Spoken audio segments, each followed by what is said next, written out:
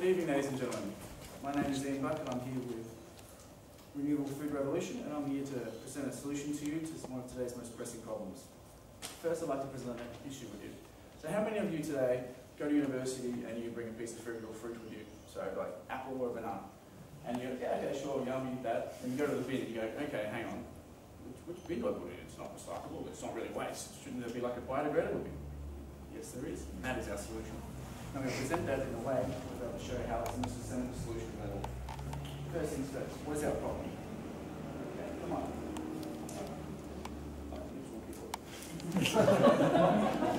Okay, so our problem. Okay, currently the University of Melbourne generates enough food waste per year to feed the university and its students up to 2 weeks, including 3 meals per day. In terms of landfill cost levies, this is approximately $130,000 the university pays per year. In terms of environmental impacts, it's currently resource input in terms of energy-intensive food, waste and energy consumption, the emissions produced in terms of the CO2, and the leachate produced from the landfill, which also goes into the ecosystem producing damage. Okay, our solution. We currently have a 3-tier solution: short, medium and long term. In terms of our short-term solution, we're going to create a social marketing campaign, a behavioural analyst campaign in terms of creating awareness around this university, how students can become more bio-friendly regarding organic waste bins. As you can see here, instead of having the normal 2-tier bin, we have a 3-tier bin, which includes where you put your fruit, you put your sandwiches, and any leftover organic waste that you've produced and eaten.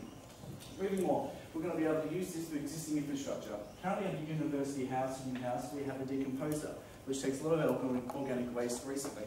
And currently it's about half the capacity. So the organic waste from these bins are going to go into the decomposer, which produces manure which goes to farmers currently, which we then use to produce green rooftops, which we then help with the biodiversity team for birds and bees and more natural habitat.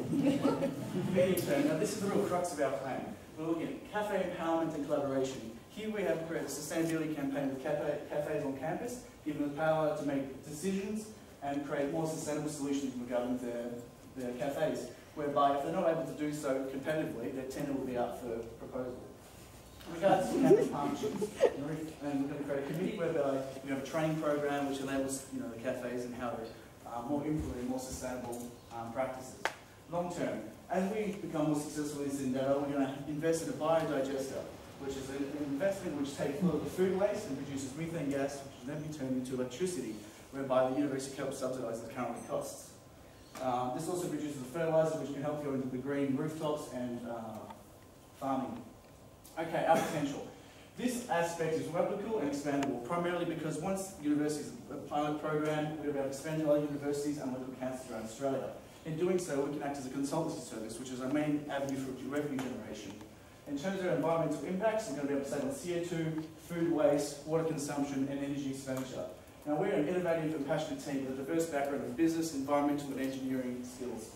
And then to close, I'd like to say Australia and Melbourne University has become the first zero food waste university.